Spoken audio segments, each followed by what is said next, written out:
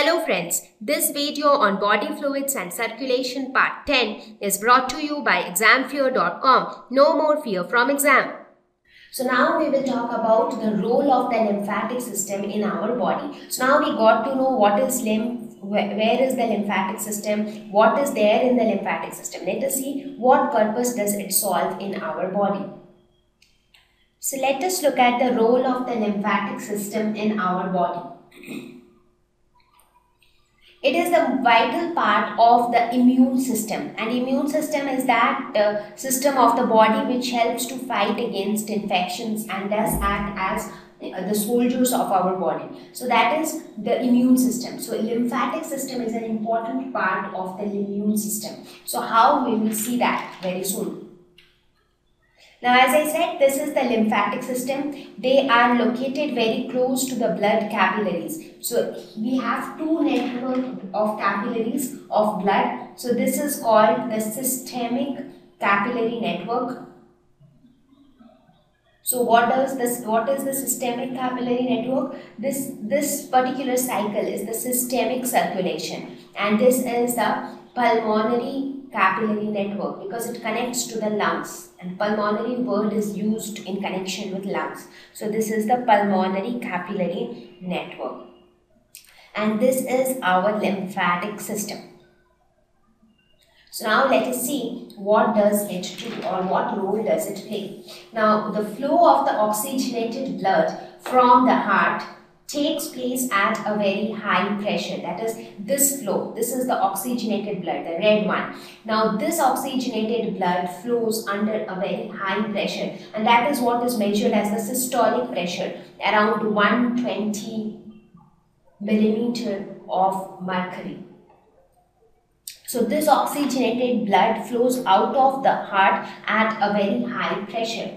Now what happens when the blood flows at such a high pressure? This blood contains all the components: plasma, RBC, WBC and platelets. Now due to high pressure, when this blood reaches the thin capillaries, some of the blood or some of the fluid rather and the small proteins leak out through the capillary network into the extracellular spaces. That means since it is coming out at a very high pressure, so when it reaches these thin capillaries, some of the fluid and a little bit of small proteins, they actually come out or they leak out through these spaces, through the small spaces. Now this leaking can happen through the spaces between the walls of the capillaries, right? Or the water can even come out passing the wall of the capillaries, because water can pass through by osmosis or diffusion, whatever you call it. So that means water and some small proteins will leak out and they will come into the spaces between the tissues, or the tissue spaces or interstitial spaces, whatever you call it. Now the question is, what happens to this leaked out fluid? Now it is something like this. Just think of this example. Let us suppose that water is flowing through a tube at a very high pressure. Okay, let us suppose this is a tube and water is flowing through this tube at a very high pressure. It is flowing at a very high speed. Now if you make a small hole here, what will happen? A lot of water will start leaking out like this. When the water is flowing at such a high speed, some of it will start leaking out from here, and you would have observed it in day-to-day life. So the same thing happens here. Since it is coming at a very high pressure, so when it flows through these thin-walled capillaries, some of the water and the small proteins will leak out of it. Now the question is, what will happen to these leaked out water and small proteins? Okay, there comes the concept of the lymphatic system. So now this fluid from the tissue spaces or the interstitial spaces. So if you see these light yellow colored structure which you see here, these are the tissues, and you can see some open spaces between the tissues. They are called tissue spaces. If you see tissue spaces and tissue cells, these are the tissue cells, and these spaces are the open spaces between the tissues. So when the capillaries leak out these fluid and small proteins, they are in these tissue spaces. Now this fluid will start entering into the lymph capillaries. So here if you see, the lymph capillaries are the green colored tubes, the thin tubes. Now it has been seen that the lymph capillaries are located under the skin surrounding these tissue cells. Now since they are located surrounding the tissue cells, that is also a reason why this leaked out fluid tend to enter the lymph capillaries. Now what would have happened if the tissue fluid would have not entered into the lymph capillaries, or if there would have been no lymphatic system at all? In that case, more and more fluid will start to get accumulated in these tissue spaces or the interstitial spaces, and as a result there will be swelling of the tissues, because too much water will get clogged in between the tissues. So that means this lymphatic system actually helps to get rid of all these extra fluid which might be present in the interstitial spaces between the tissues. So this fluid enters into the this fluid, which contains mostly water and some small amount of proteins, is termed as the lymph, and this lymph enters into the lymphatic vessels. Now lymphatic capillaries. Now once it enters into the lymphatic capillaries, these lymphatic capillaries join together to form thicker tubes called the lymphatic vessel. Here you can see these are the lymphatic vessels.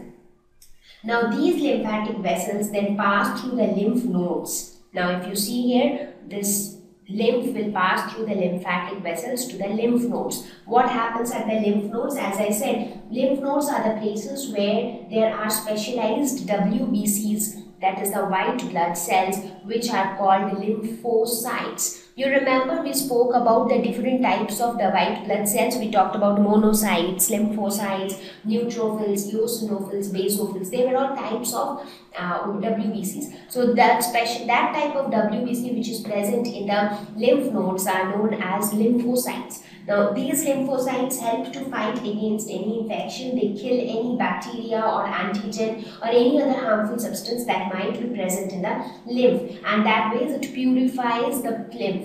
Lymph is nothing but it is plasma only with lesser proteins. So the lymph gets purified at the lymph nodes, and then again they keep flowing through the lymph vessels, right? So that is how the flow keeps happening. Now finally these lymph vessels will open to the blood vessels just before it enters the heart. So this is the blood vessel, it is carrying the deoxygenated blood, right? Now these lymph vessels will open into the blood vessels just before they enter into the heart, and that means it sends the this fluid which actually leaked out from here, it sends it back to the heart. So if you see here, the fluid which got leaked out from the blood capillaries, they were meant to be carried to the heart. So this lymph vessels actually acts as an alternate path which takes up whatever fluid or whatever blood components got leaked out, it carries them and sends them again back to the blood vessels. So it is just an alternative path which carries the leaked out components back to the heart.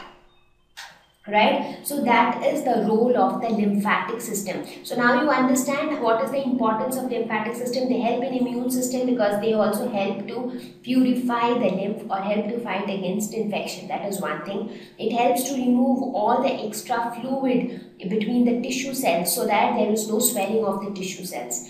It also helps to supply fresh plasma, because the plasma becomes fresh as it gets purified in the lymph nodes. So it supplies fresh plasma and also some proteins to the blood. So that means it serves a lot of function. Now let us quickly, and this is how it is connected throughout the body. So if you talk about the lymph nodes, there are several lymph nodes located at different portions of the body. So now let us quickly look at the important points about the role of lymphatic system. It is a vital part of the immune system. As I said, the antibodies which are manufactured in the lymph nodes, they assist the body to build up effective immunity to infectious diseases. So the lymph nodes play an important role as far as the immune system is concerned.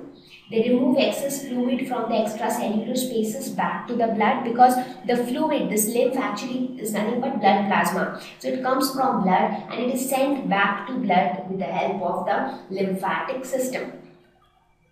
returns plasma proteins to bloodstream. Now when a part of plasma gets leaked out, so that plasma also contains several plasma proteins which are useful for the body.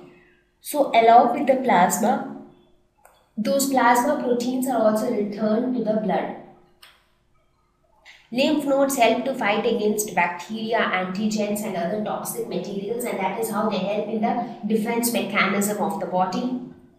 Transport absorbed fat from intestine to blood. Now, we learned the process of digestion, right? We saw that the complete digestion of food and absorption of food takes place in the small intestine. Absorption of food happens through the villi, the small hair-like structures which are present in the small intestine. Now, when you talk about the absorption of fat, the fat molecules are quite big. So it is difficult for them to enter into the thin blood capillaries. Now, the lymph capillaries are also thinner, but they are slightly larger in diameter than the blood capillaries. So, if this is your blood capillary, I'm just giving you a rough idea. They are far more thinner than this. If this is your blood capillary, then this would be your lymph capillary. If this is blood capillary, then this is lymph capillary. So, lymph capillary have slightly bigger diameter when compared to the blood capillaries. So, the fat molecules, once they are absorbed in the small intestine, they need to be transported to the blood so that blood can carry them to other parts of the body. Now it becomes difficult for the fat molecules to enter this thin blood capillary, but it becomes easier for them to enter the lymph capillary. So they enter the lymph capillary and then the lymphatic system carry them to the blood. So they carry them to the blood just before they enter the heart. So that means they never need to enter the thin blood capillaries. So in that way, the lymphatic system helps to transport the absorbed fat from intestine to blood. Transport white blood cells to and from the lymph nodes into the bones. So they transport white blood cells to and from the lymph nodes into the bones, because lymph nodes are the places where a lot of white blood cells are there. So they are also transported from the lymph nodes to the bones and vice versa. Transport enzymes and hormones from their production site to the blood, as I said, since this is also a fluid which flows from the different tissues towards the heart. So it can actually transport the enzymes and hormones which are being produced in different parts of the body and carry them to the bloodstream.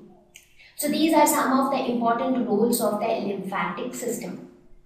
Now let us have a quick comparison between blood and lymph, since lymph is a part of the blood because it is nothing but the leaked out blood plasma. So let us see how are they different from each other.